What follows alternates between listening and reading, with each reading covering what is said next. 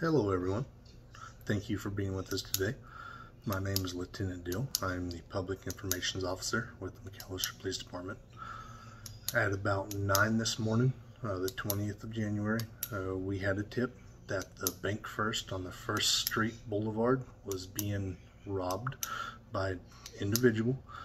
When patrol cars showed up, the suspect was gone. When we started to talk with the witnesses, we got information about a register was being thrown on the floor and broke, with money getting taken out of it. The suspect was wearing a ski mask, a hoodie covering his face. With that being said, we do know the suspect was about 6 foot. He was about 170, 180 pounds. He did speak with Hispanic accent.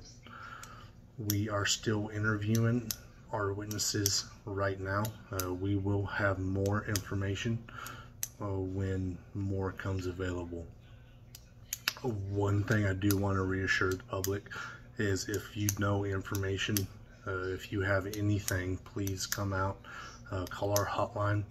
Do not try to approach or apprehend this suspect. He is considered armed and dangerous.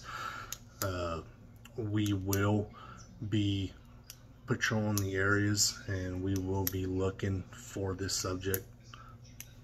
Thank you. Have a nice day.